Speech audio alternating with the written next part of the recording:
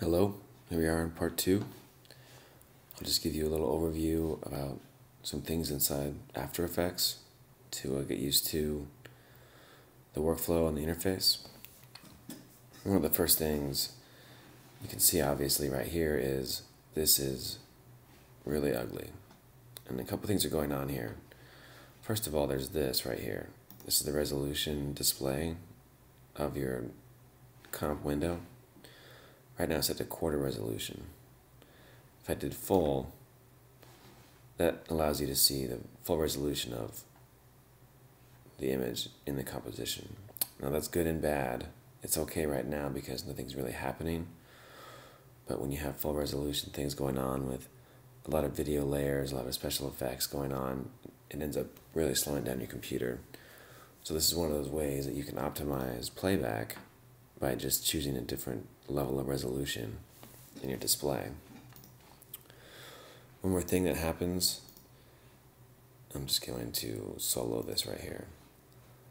This is a vector file, which is great, but unless After Effects knows that, it'll still treat it as a bitmap file. Now if I go into transform and scale, and I scale this up to be really humongous, you can see right here that these edges are really bad. They're pixelated. It's because After Effects thinks this is still a bitmap image. And so in here, inside this timeline, are a lot of options for columns of displaying things that you can show about the layer. These are what you want to look at. And there's this one right here. It's called continuously rasterize for a vector layer. Now when I turn this on, right here, boom, it's sharp. It's now recognized as a vector layer inside After Effects. So I can make this as big as I want. 3000% scale. If I go back to 100. So anyway, that's one thing important to know about After Effects, and what's great about integrating Illustrator into After Effects is the ability to keep your vector layers as vectors for animation. So I'm going to go ahead and select that for all of them so that they're all sharp. And the second thing I wanted to show is the composition settings up here. If you go in here, the drop down, composition settings. Now in here, this is where you're able to set your frame size, your frame rate, and your duration, along with some other things. But what you want to focus on right now are your frame size and your duration.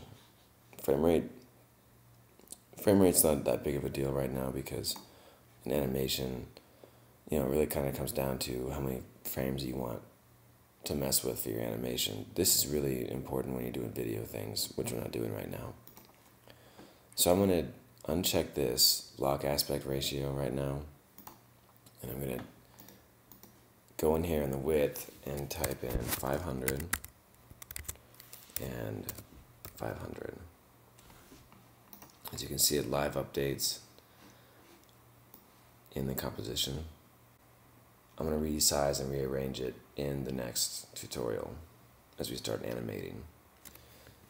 This is important. I think this is as big as it needs to be for an animated GIF, and it's probably going to end up being smaller when we get done. But 500 by 500 is a good basic standard square format for this type of animation. And then down here, the duration, I think 3 to 5 seconds is going to be the max for this. I'm going to go to 5 right now and type it in.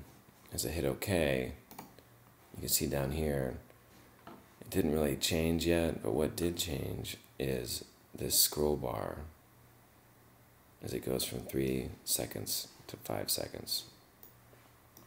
And what happened here, because I extended the composition, these layers that I brought in stopped at 3 seconds.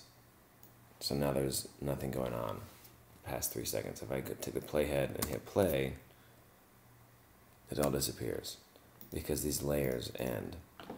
So one way to do that one way to extend these layers is to shift select, and you can just go right to the end right here and extend them to the end of the composition.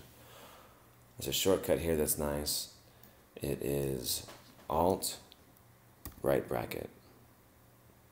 That's to move the end of the layer to the playhead. If you go here and do Alt left bracket, that moves the beginning of the layer to the playhead.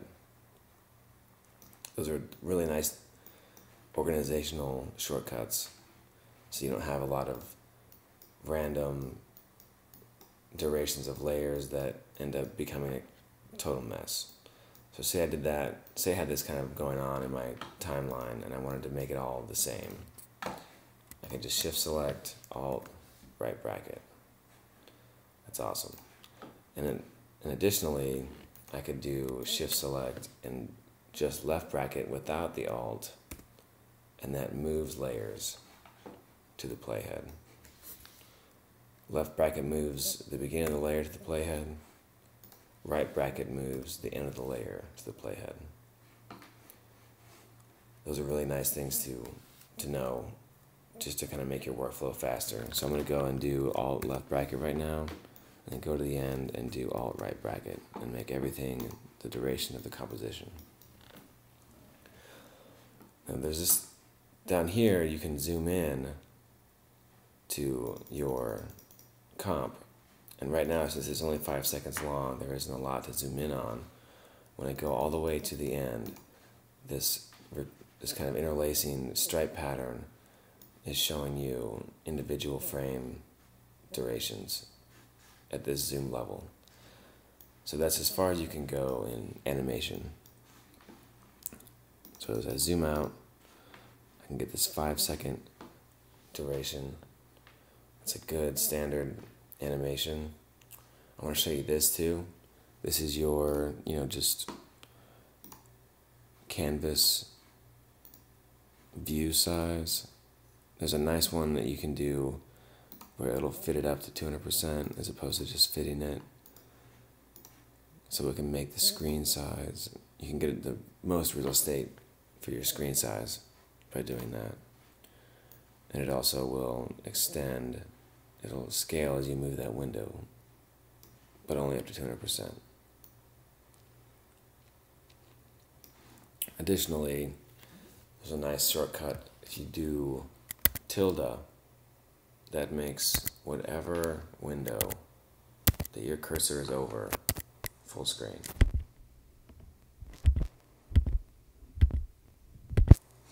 Tilde is really nice to have when you want to get deep into,